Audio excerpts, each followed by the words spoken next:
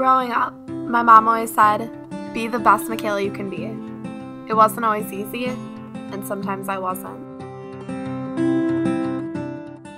One day, I woke up and I wanted to be a teacher. I tried telling my dad, but he refused to believe it. He said I was going to Mars. When he died, I would always look for Mars in the sky, something to feel that he was still here with me. I had a friend who wanted to fly to space with me. We ran down Martin Avenue with our arms spread out, thought we were infinite. At any moment, we could have lifted off the ground together. Then she grew up, and I was still young. So I kept running, with my arms spread open, wishing that life changed its mind about the people it took away from me. But despite the hard times, I still tried to be the best Michaela I could be.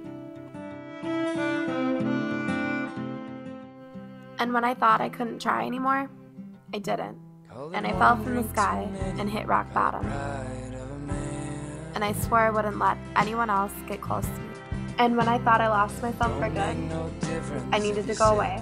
Something to get out of this small town. But I thought I lost my wings, so I started crawling.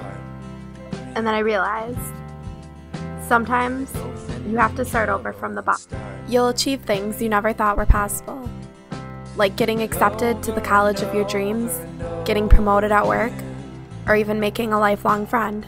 You would have never known what was possible if you were too busy flying through the clouds.